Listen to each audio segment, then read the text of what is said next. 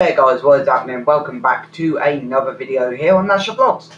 It's been a while since I've done like a little speculation video, like a sit down speculation video, but today's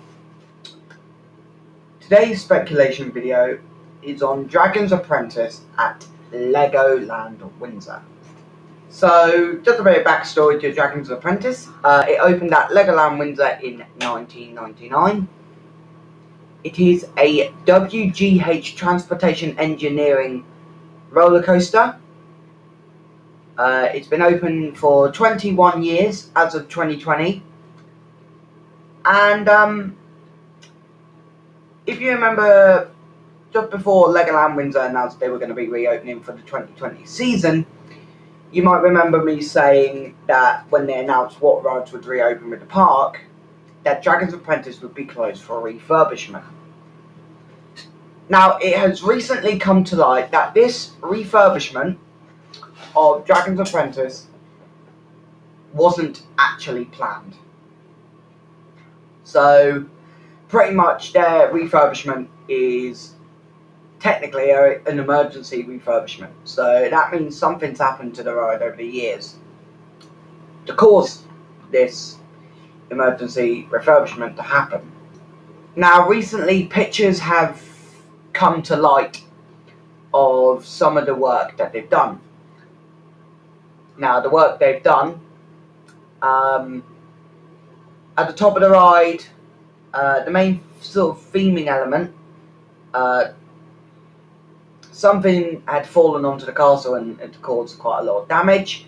But the most interesting thing is that obviously scaffolding has gone around the whole ride and a decent amount of track has been removed as well.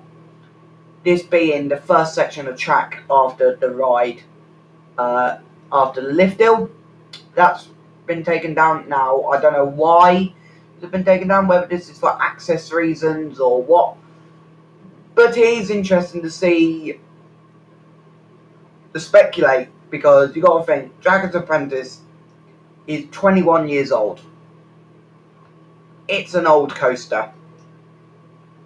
Obviously, the main dragon has been open for 22 years. But I think, if anything, both coasters, both the Dragon and Dragon's Apprentice, is in need of a slight refurbishment, if I'm totally honest. Now, it's hard to speculate what they're going to do. Now, me personally, I know Dragon's Apprentice is a family coaster and it's for those who can't ride the dragon as of yet.